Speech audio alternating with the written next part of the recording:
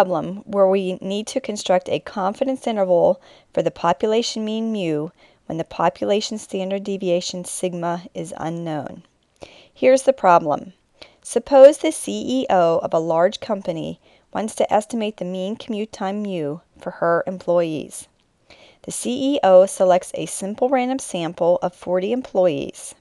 The sample mean commute time for this sample is 25.6 minutes, and the sample standard deviation is 8.5 minutes. We are to construct the 95% confidence interval for mu. The first thing we should do is define what mu is. Mu is the mean commute time for all company employees.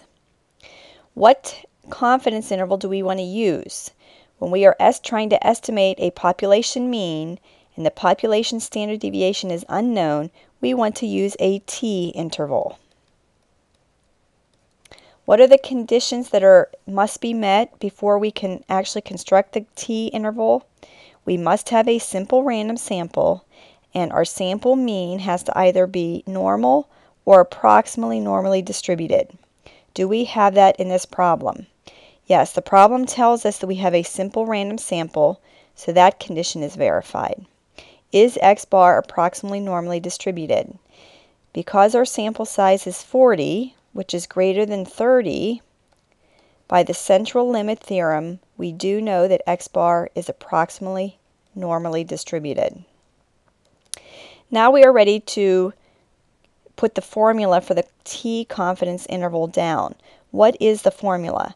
The formula is given by our estimate for the population mean, which is x bar, plus or minus a t critical value with n minus 1 degrees of freedom, multiplied by the sample standard deviation divided by the square root of the sample size. Let's look and identify what parts of the formula that we already know. The problem tells us that the sample mean commute time for our sample of 40 employees is 25.6 minutes. Our sample standard deviation is 8.5 minutes. And our sample size is 40. The only part of the formula that we do not know at this point is the value for our t critical value. How do we find the t critical value? We need to look in a t-chart. We need to look for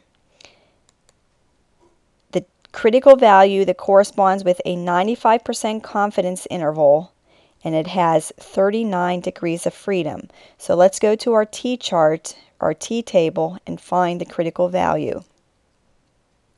In our t-table, we go to the bottom row of the t-table and we look for the confidence level that we're using in our problem. We are using the 95% confidence level. Now we need to go up and look for 39 degrees of freedom.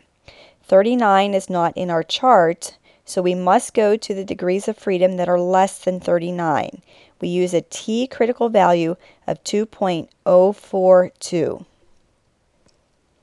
So we have that t star with 30 degrees of freedom is 2.042, and we are ready to put these values into the confidence interval. So our confidence interval will be 25.6 plus or minus 2.042 multiplied by 8.5 divided by the square root of 40. Putting this into the calculator, we find that our 95% confidence interval is given by 22.9 minutes up to 28.3 minutes. Now the last thing for us to do is to write the English statement that corresponds to our confidence interval.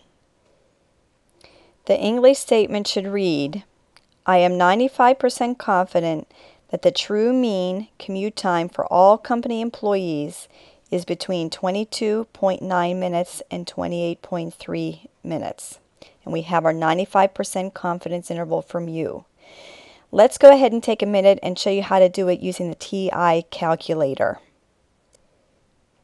To do a confidence interval in the TI calculator, we first go to Stat, we go over to Tests, we want a t interval, which is down number 8. So go down to 8 and hit enter, and it brings up the t-interval screen. We do not have our data in a list. We only have the sample statistics, so we will use stats. Our sample mean is 25.6. Our sample standard deviation is 8.5 minutes. Our sample size is 40, and we want to do a 95% confidence interval. We are ready to calculate the interval.